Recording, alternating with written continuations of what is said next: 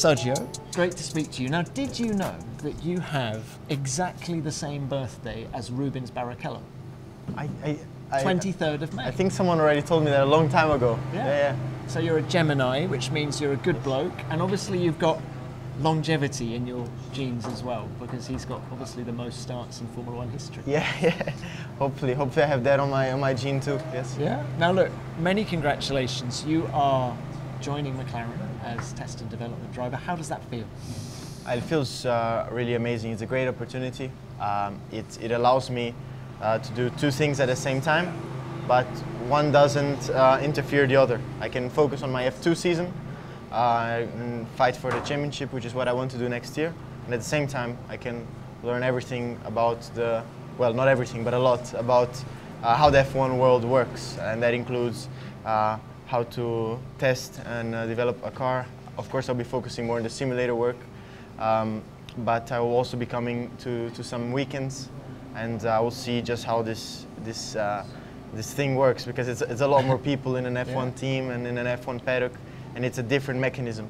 Now you're going to be continuing a long line of Brazilian racing drivers, and McLaren, of course. We go back to Emerson Fittipaldi, 1974 world champion in a McLaren, and of course then the great Ayrton Senna won all three of his championships in a McLaren as well. Just continuing that legacy, what does that mean to you? Well, it's a bit of a lot of responsibility to say continuing that legacy. I think each one has their own legacy, not only with McLaren but with F1. They are great drivers. They are known worldwide, and of course, it relates a lot more to McLaren. And a lot of people are telling me now that I joined the team, "Wow, you are continuing the legacy." But I really like to at the same time show my respect and pride towards them as a Brazilian driver as well. But I like to write my own story in the sport, separate of what they've done, because what they've done it's so big. I still have a lot to do before I can compare myself or something like that. Now you're going to dovetail your duties for McLaren with a season of Formula 2. How important is it for you to stay race sharp whilst doing your jobs with McLaren?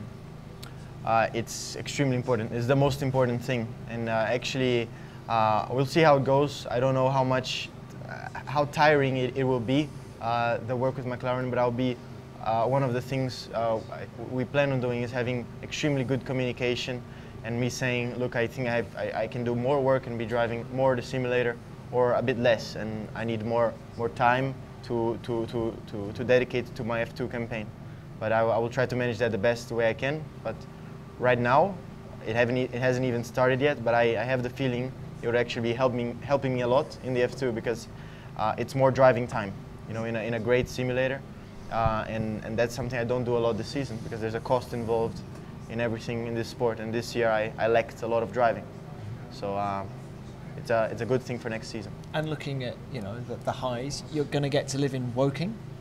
Yes, actually I'll be part-time living there. I will be spending a lot of time there, but my main base will still be a city nearby Barcelona, where I've been for the last 5 years. And it's something which I consider a bit delicate.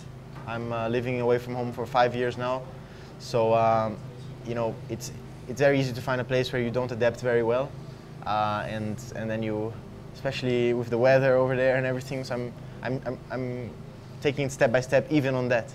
I don't want to change. It's a very important year for me next year. I don't want to change the place I live. So I'm going to be part-time in Woking, working very hard, and then go back to the sun. Sergio, you've got to go easy on the weather in the UK. It's not actually any better here in Sao Paulo. Well, Sao Paulo is like a different country. It's called what is it when it's a very the rain that doesn't make the floor wet? The drizzle. It's the land of the drizzle, we call it.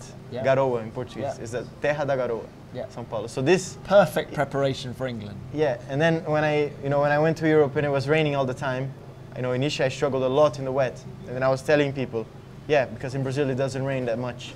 Where I come from is like a desert, and then I'm like, what do you mean? Every Brazil GP it rains. Yeah. I'm like, no, that's just Sao Paulo. But here in São Paulo, people cannot speak about the British weather. Yeah. Definitely not. Now, one of the fun things with you joining McLaren is that you get to continue working with Lando Norris, your teammate in Formula 2. Now, I know you're very tight, the two of you. Tell us something about Lando that we don't already know. That's dangerous.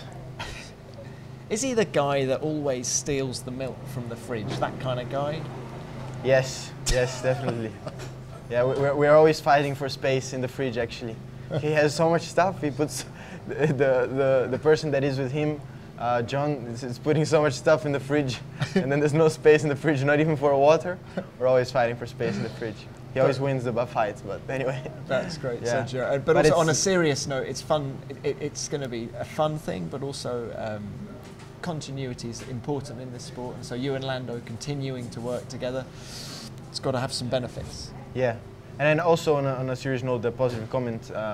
Some things I've realized this season with him is an extremely easygoing guy. Not only while you meet him here, and he's not well, he's actually on driving duties this weekend, but even he's also, when he's driving and working, he can keep that, which is very difficult to do. So things flow easily, and that's very welcome in a stressful environment such as F1. Plus, this season, many moments where it looks like, especially in F2 with the second race in the reverse grid, many moments where it looks like it was not going to make any points, and it was a weekend where it was done, came back and got a good amount of points. So it's two things that not many people know that I've observed. So yeah, making that. But what was the second one you said?